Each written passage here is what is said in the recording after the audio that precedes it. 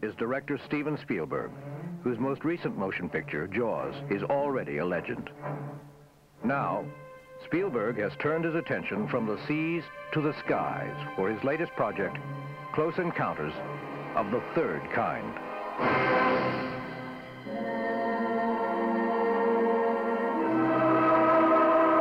Among the locations, Bombay, India, Devil's Tower, Wyoming, and Mobile, Alabama, where a gigantic structure has been even further enlarged and converted into a shooting stage, bigger by far than any available, even in Hollywood. This is the set for the climactic scenes of one of the most unusual films ever made.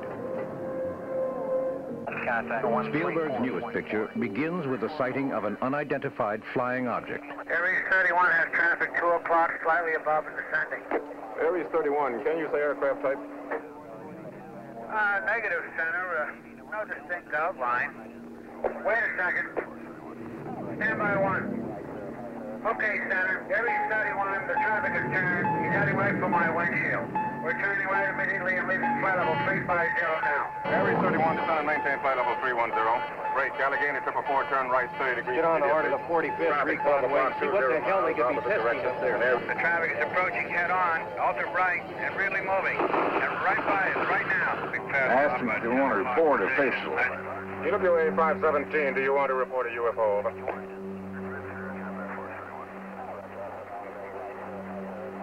EWA 517, do you want to report a UFO? Over.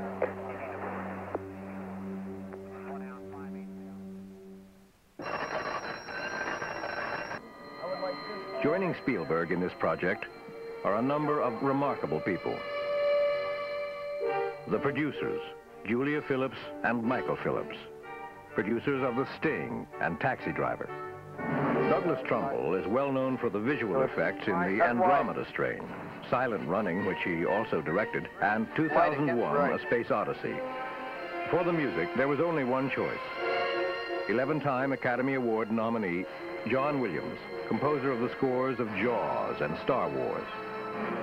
The technical advisor is the world's foremost authority on unidentified flying objects, Dr. J. Allen Hynek, astronomer at Northwestern University. Heading the cast is Richard Dreyfuss, who has shown his exceptional talent in such diverse films as American Graffiti, The Apprenticeship of Dudy Kravitz, and Jaws. In addition, making his American debut as an actor is the great French writer-director François Truffaut, winner of the 1974 Academy Award for Day for Night.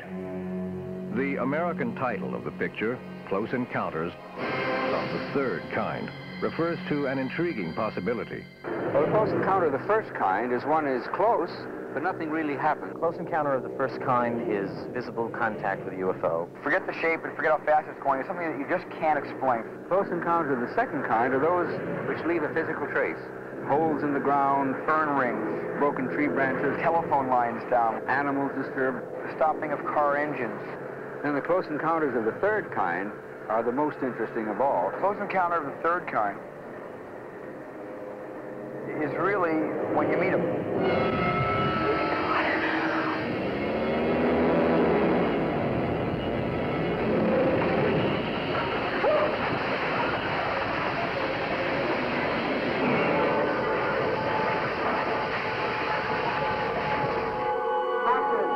Spielberg, who is both director and writer of the film, has spent 4 years on its creation. He doesn't even turn the third time. When he finished his first draft, I read it in one sitting and called him, and I said, this is the best screenplay I've ever read. It took about 6 months for me to pummel him into giving me the role. They all pop one at a time, go faster. They get a little angry, you know. I don't know anybody else personally that I've worked with who can create the kind of excitement on film that he can. Action, JB. When Steven Spielberg made Jaws, the world went shark crazy. Reports of shark attacks increased by the thousands, and people began to approach the beach with caution and even with fear. Now, with Close Encounters of the Third Kind, Spielberg is making a film about an even more fascinating subject, and one thing seems certain. just as Jaws gave us a new respect for the mysteries that lie beneath the surface of the sea. After seeing Close Encounters of the Third Kind, we will probably never look at the sky in quite the same way again.